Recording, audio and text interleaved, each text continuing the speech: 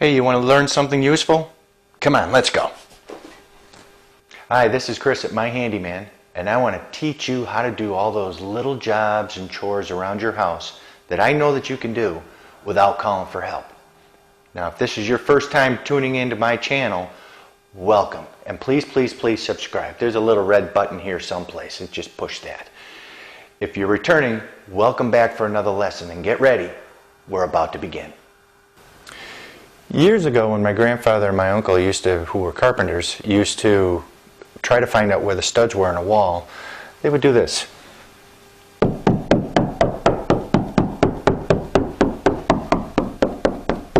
you ever see anybody do that? What they're doing is they're listening for the hollow spot. This sounds hollow. This sounds like it's got something behind it.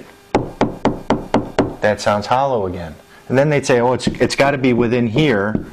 And they wouldn't know exactly where it was, so then you would see a series of little holes that they would try out with a nail and a hammer.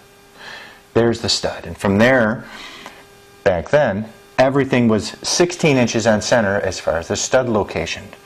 The next stud would be 16 inches over this way. The next stud would be 16 inches over this way.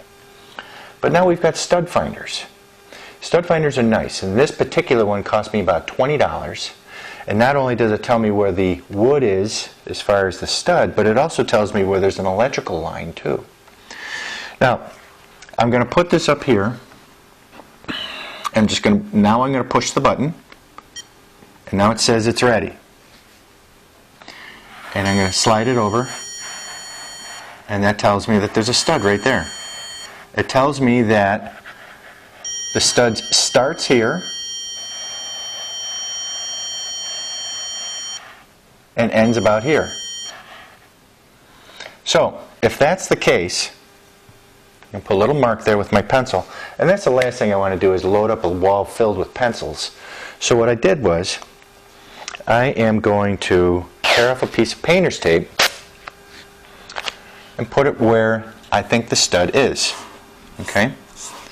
Now, is this the only time I do it, just the one time through? No, you're going to do it a couple times through just to make sure. So I'm going to go just right around it. I'm going to try it again. Okay, it looks like it's right on the edge. And then it stops again. Okay, so I know that the stud, the side of it, is here. Let's go over a little bit and see what happens.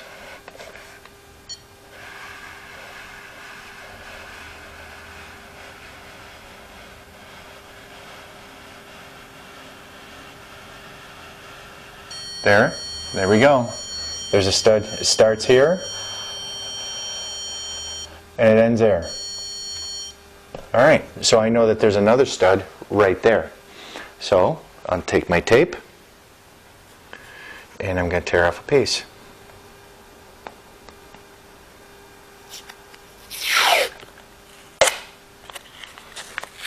And there it is. Okay, so between here and here, 16 inches. So finding studs nowadays is much easier, especially using a stud finder. Oh boy, there are some elaborate ones, and there are some really crappy cheap ones too. Depending on what your application is, are you constantly finding studs? Then go ahead and buy the good one. If you're using it every once in a while, buy what you need. Buy what you need for the time. Now, I like to go middle of the road, so I bought this one here, 20 bucks. And I've had this one here, and I've changed the battery once in it, and I've had it over 5 years. And that's how long this thing lasts, and it's very, very good. I like it a lot.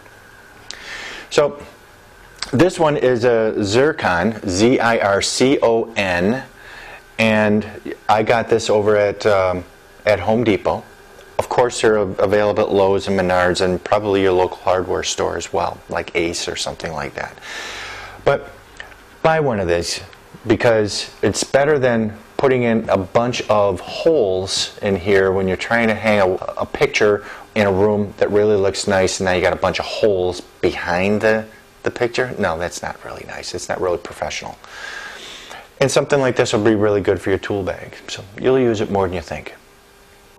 You can do something like this. This is easy. If you would, please subscribe. There's some sort of a button down here, I'm sure. If you would push that, that'd be great. Thank you very much. And I'll see you on the next video.